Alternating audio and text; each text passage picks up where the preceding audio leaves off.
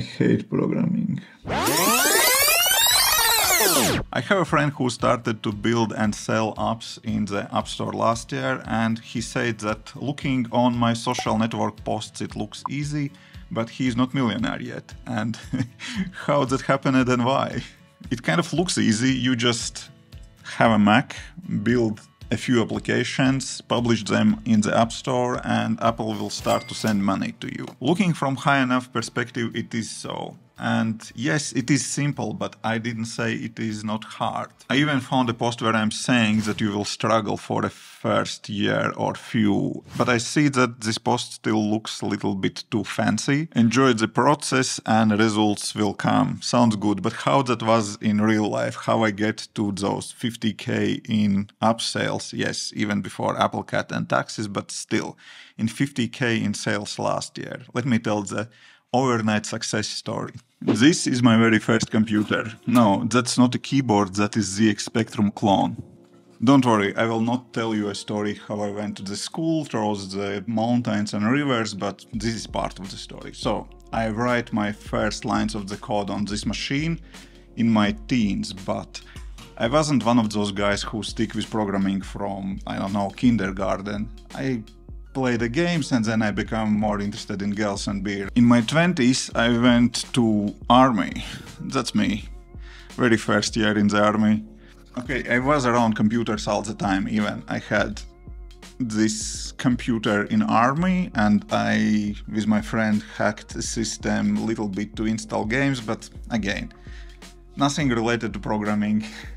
Fast forward to my 30s when I finally got in tech. When the very first iPhone was released, that catched my attention, but I didn't feel that I could develop apps for that yet.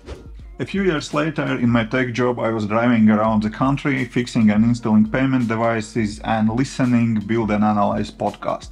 Back in the days, that was Indie App Developers podcast about everything about Apple. That was Marco Arment, and he was Instapaper app developer back at the time. Currently, he's developing popular podcast application Overcast.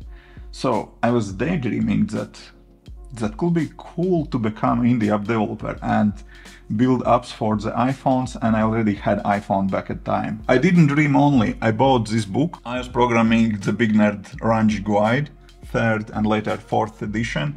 Basically that is iOS development for iOS 4 and iOS 5, and I started learning Objective-C and UIKit. Back in the days there wasn't any iOS development jobs in Latvia, so I didn't have plan to apply for them and didn't care about that, so I just kept learning iOS development, and I learned everything from this book, from the cover till the end, and developed a few test projects, and then I released my first application in the App Store. But that was a catch. It was all in skeuomorphism back in the days. Do you remember how podcast application was looking? For some reason it emulated magnetic tape player. Notes app had paper textures all around for, I don't know, no good reason. Even I released it up in the App Store and built more for my own needs. I didn't see how I can get from basic looking UIKit applications that I learned to develop from this book to fancy designs that other applications had back at the time. And yes, I had bachelor's degree back in the time already, but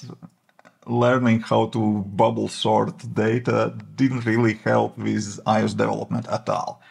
And then I had chance to switch to the product management role and become busy with that. And I dropped my idea about indie app development. And I decided that that is not for me. I don't have enough skills for that. My indie developer's career failed for the first time. I still watched WWDC videos and still had my Apple developers account active, but basically my dream kind of fell apart. Check out this guy. Do you recognize him? So yeah, that's me. That's me as a head of products from company Headshot. My career in product management was interesting and I learned a lot. And I really enjoyed that. But when iOS 7 and Swift were released, I again started to play around with development tools, and I still had that urge to build something. All that I learned before in this book was already irrelevant, and I basically had to relearn iOS development because Objective-C versus Swift and UIKit was updated, so I relearned iOS development using Swift and updated UI kit versions. I built a few applications in the App Store, released them, and guess what happened? Nothing. I earned nothing. Zero. And yeah, I just realized that there is no point of doing that. I hate programming. I'm just not smart enough for that. So I understood that I was just delusional. I basically failed again for second time already. And yeah, that could be so much easier on my free time, just to chill out, play video games, read books, I don't know, take endless naps or go out with friends to have a beer. But I didn't want to stuck in corporate job forever. I needed a new strategy. So I decided to become paid to learn development. I changed two things. I started to hunt jobs on Freelancer and Upwork to start earning some money from my development because indie apps didn't work out, at least yet.